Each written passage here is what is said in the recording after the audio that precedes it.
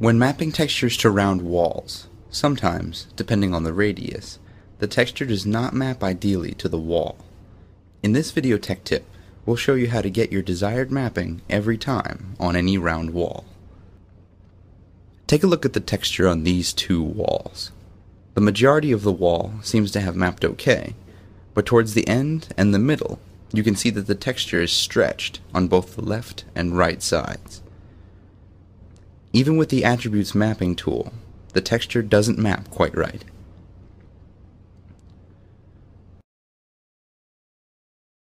To get the correct texture mapping on all portions of the wall, the parts must be mapped separately. So, instead of all the parts of the wall using the same map type as overall, each part should be mapped separately.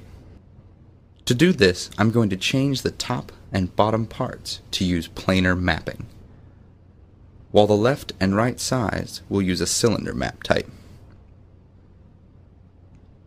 Once the parts are mapped separately, you can see the difference.